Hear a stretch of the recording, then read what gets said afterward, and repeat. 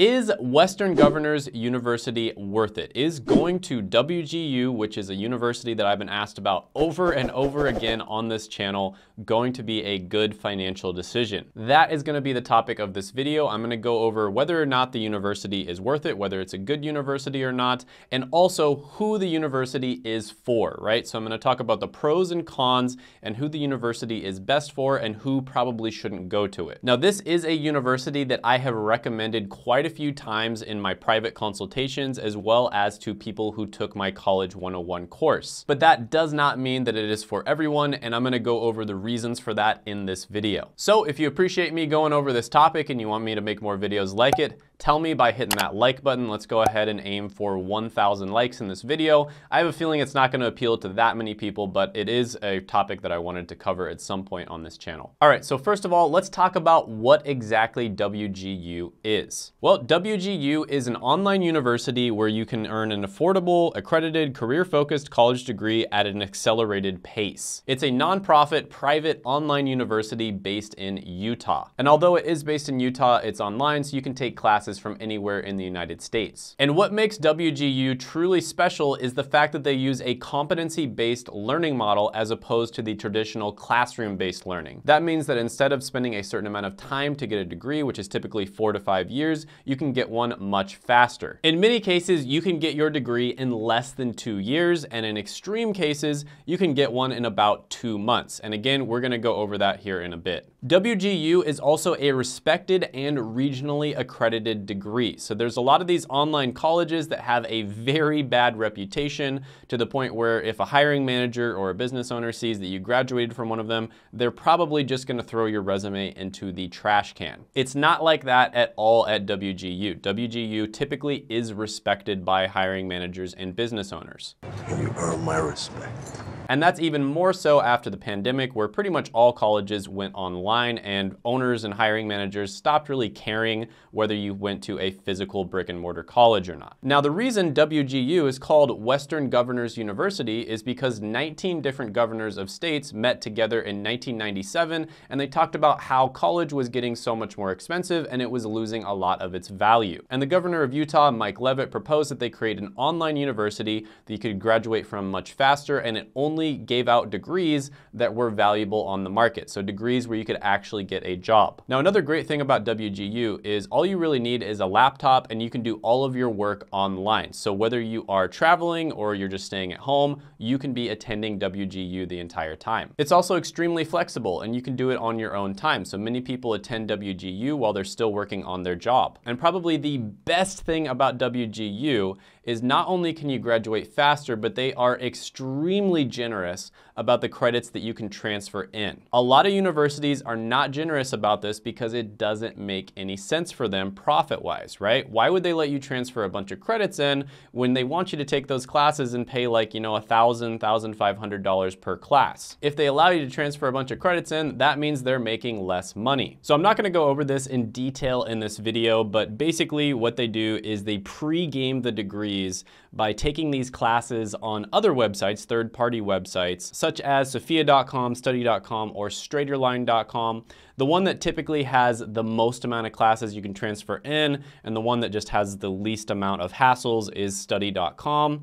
And Josh Madakor and I actually put together a super useful spreadsheet where you can look at any type of degree that you can get at WGU, and then it maps out the exact classes that you can take on websites like study.com, straighterline, and Sophia, etc. So the very first page shows all the different classes that you can take at WGU, and then it shows the number of classes that you can transfer in, and also shows you which certificates you can get that transfer in so you don't have to take those classes as well. So in extreme cases, you might have 40 classes you have to take overall to get your degree, and you can transfer 32 of them in with certificates, classes on third-party websites, and other types of transfers. And so you literally only have to take 8 classes at WGU itself. And I'll have that Google Doc linked down in the description as well as the pinned comment. If I forget, please remind me, because sometimes I forget these things. I apologize about that. And yeah, yeah, if you do want to use study.com, I do have a coupon code where you can get 30% off of your first 3 months, which is Shane Hummus. So if you appreciate Josh and I putting all this work into this resource,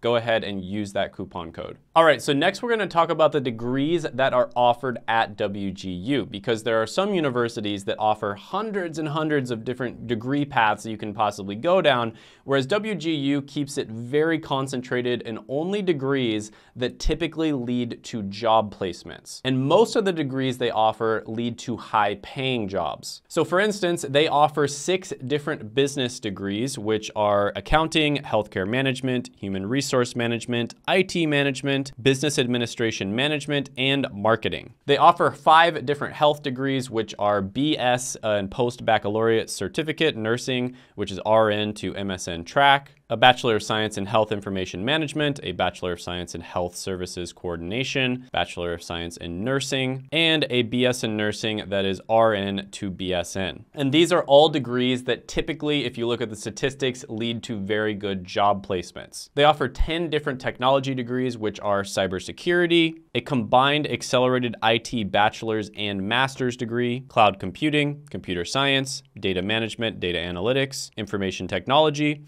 network engineering and security Cisco tract, network operations and security, and software development. And finally, they offer 10 different education degrees, which are not high paying, but they typically have very good placement rates. So if you get an education degree, it's probably not going to be a super high paying job, but you will likely have a job because they have extremely low unemployment rates. And they offer a BA in elementary education, special education in elementary education, dual, mathematics education secondary, science education middle grades, science education secondary biological science education secondary chemistry, science education secondary earth science, and science education secondary physics. So they are extremely selective about the types of degrees that they offer to people, and overall they offer 31 total majors. Next, let's go ahead and talk about the cost. With $1.8 trillion in total student loan debt owed by people who live in the United States, and college costing on average $80,000, and people going on average about $40,000 in debt, cost is incredibly important for you to think about if you're deciding whether or not you're going to go to college and which degree you're going to get. And luckily, WGU is extremely reasonable when it comes to the cost. So at the time of recording this video, WGU is about $7,400 per year. Plus, remember, you can finish the degree super fast, so that means you're not going to be paying for the full 4 or on average 5 years that you'd typically be paying at normal universities. And on top of that, they are incredibly generous about the credits that they allow to be transferred in, which is very rare when it comes to universities. They allow you to transfer in credits from certifications, classes that you took at other universities, third-party classes like I talked about with study.com, and also sometimes they'll even allow you to transfer in experience from your work. And on top of that, they of course are eligible and accept financial aid if you don't have enough money to pay for them. And they are incredibly generous when it comes to grants and scholarships, so many people are able to graduate from WGU with less than $10,000 worth of total cost. And on top of that, the fact that you are able to take it from home is going to save you a bunch of money when it comes to gas,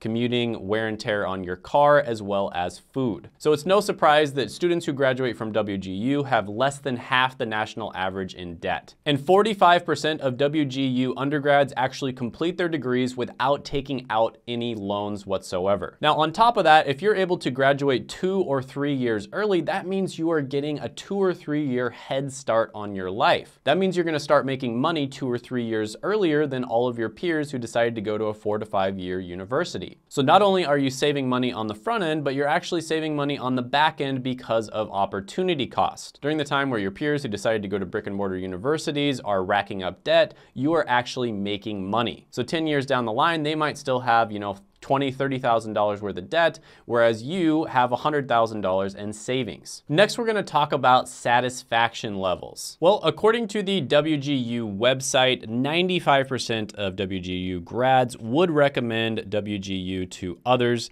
compared to 80% nationally. And 84% of WGU graduates were satisfied with their overall experience, compared to 74% nationally. And they also have these statistics where they poll employers, people who actually hired graduates graduates of WGU, and they show that 98% of employers said WGU graduates met or exceeded expectations, 95% said they would hire another WGU graduate, and 97% said that WGU graduates were prepared for the job. And they have gotten the Best Value School Award year after year. And this is basically a website that ranks different schools on which ones give the most bang for the buck in terms of value. And if that wasn't enough, you see YouTube video after YouTube video after article after Reddit post, etc., of people who graduated from WGU and they recommend it. So overall, people tend to be very happy with their experience at WGU. Now, next is a big question, something a lot of people are very interested in. How long does it take to graduate from WGU? Now, there are many stories of people getting their bachelor's degrees in less than 2 years at WGU, sometimes less than a year, and in extreme cases, 2 months like my friend Josh Madakor did. Now, just looking at the thumbnails, you might be a little bit confused and it might be a little bit misleading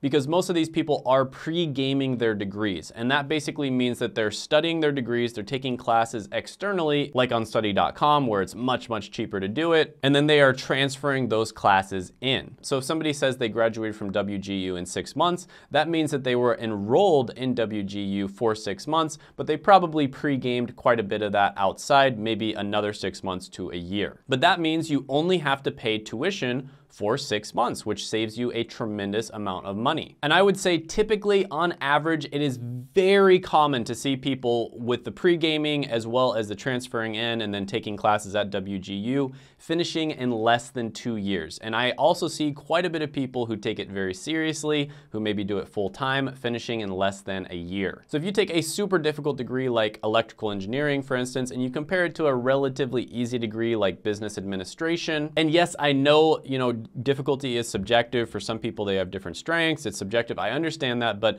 objectively speaking, there are some degrees that are just more difficult on average than others, right? So with the electrical engineering degree, you are going to struggle to complete that in 4 years. A lot of people are going to take 5 years, maybe even 6 to get their bachelor's. Whereas with a business degree like business administration, it is much more realistic to complete it within those 4 years. And in fact, you could make a very good argument that colleges are kind of just trying to fit all of the majors within that 4-year box. Even though some of them can be done much faster, they tend to drag it out by making you take classes that you really don't need to. And this is what you see with the traditional education system. They take a degree that you could probably do in 1 or 2 years very reasonably, and they stretch it all the way out to 4 years. I've seen extreme examples where colleges will make it incredibly difficult for you to graduate in that 4-year time period, and so you end up, something like an education degree, for instance. I've consulted with people who they actually took 7 years to get their education degree. And I'm sorry, I don't mean to be disrespectful, but an education degree is not one that should take 7 years. That is absolutely a degree that you can get in 2 years or less. And the reason colleges do this is very obvious. It's because they make more money. All right, so let's talk about the pros and cons of going to WGU. Some of the pros: it's fast, it's cheap, it's great value, it's incredibly flexible. You can do it anywhere you are. You can do it from home or you can go to Starbucks if you want to. And it's also well respected, especially in the online degree world, and especially since everything happened and all degrees for a short period of time were online. Some of the cons: very rarely you are gonna find employers that don't like it when you go to an online school. They kind of just bunch all online schools together and they think all of them are like, some of the scammy ones that you hear about quite a bit on TV. But like I said, since the pandemic happened and pretty much all schools went online for a short period of time, this is less and less of a problem. Another con is you have to be very self-directed. You're not gonna have a professor in the class that's telling you what assignments you need to do, exactly when they're due, etc. You're also not gonna have other students that are, physically with you, that are studying with you, and, you guys are all working on the same thing. You're gonna be doing this all on your own. Yes, WGU does provide support. Yes, there are other students that you can talk to. There's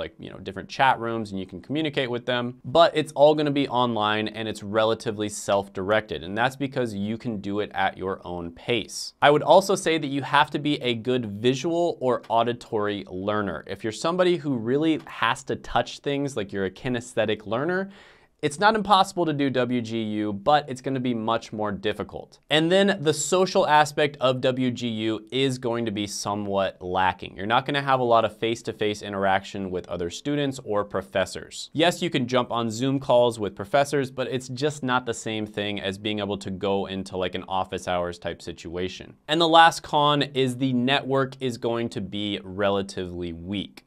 So one of the few reasons why it can sometimes be worth it to go to like Ivy League colleges like Harvard or Stanford is because of the fact that you are going to be around other very ambitious, very motivated people, and you can network with them. A lot of the time you'll form friendships where you're going to have these friendships your entire life, and maybe like 10, 15 years down the line, you might end up starting a business with one of those people. That is probably not going to happen at WGU. The network is not going to be as strong because you never really met these people in real life. Now, with that being said, the WGU network is getting stronger. A lot of like-minded people go to WGU. These are people who understand that the college system is kind of screwed up here in the US, and they want to get through college with the least amount of time, effort, and money. So in my opinion, these are all smart, savvy type people that really did their research and they figured out a solution to that. So who is WGU for? People who want to get college degrees that have a lot of demand and good placement rates, and in many cases have very high salaries as well. Also, people who are motivated and want to finish their degrees as fast as possible. It's great for people who are already working professionals and they want to be able to attend an online university that's flexible so that they can get their degree while they're still working. And people do this sometimes because they want to switch careers, and sometimes they do it because they want to get some sort of advancement in the career vertical that they're already in. Another common situation is you might be in a career path where you arbitrarily have to have a degree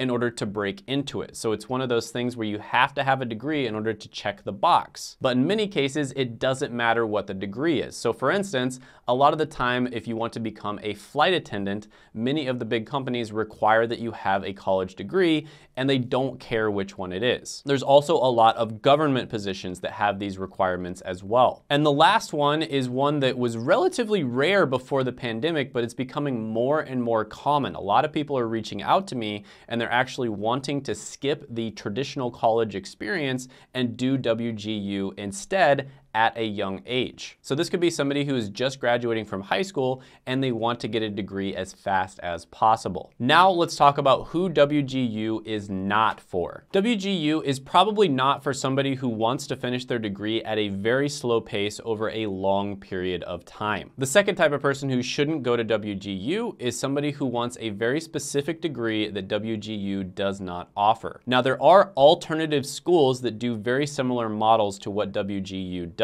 Off the top of my head, Thomas Edison State University, or TESU, is very similar. Also Excelsior. There's also Charter Oak State College, Southern New Hampshire University. Those are just a few that I named off the top of my head. And in some cases, if somebody wants a very specific degree, they look into those other universities instead. And then the fourth person who probably should not go to WGU is somebody who really wants to have the traditional college experience. So if you're somebody who wants to live in the dorms, go to parties, join a frat.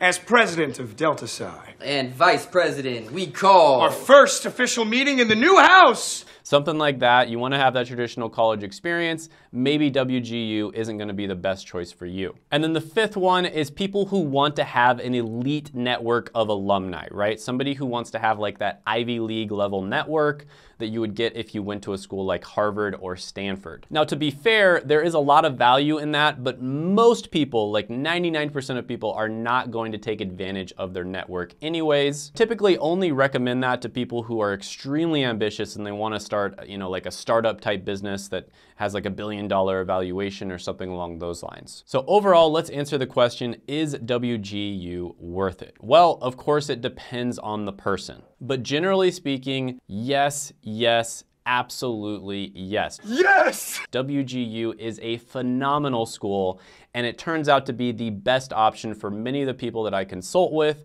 many of the people that joined my College 101 course. Maybe in the future they sell out, they decide to start offering useless degrees in order to make more money. If that happens, I will be very sad, but right now WGU is a phenomenal choice. But even if they did start offering useless degrees, at least you'd be able to get them like 2 to 3 times faster faster, with 1/2 to 1/3 of the price. And I consider WGU to be an exciting part of this umbrella term of this new emerging industry that's happening, which is called alternative education. And alternative education is exactly what it sounds like, because in recent times, Americans have basically been brainwashed that university and education were the exact same thing. Like those two things are synonyms, when in reality, that's just not true. In Switzerland, for instance, college is free, yet only 20 to 25% of people choose to go to university. The other 75% of people get educated in alternative ways. And so this is what's happening in the United States right now. It's a very exciting force that is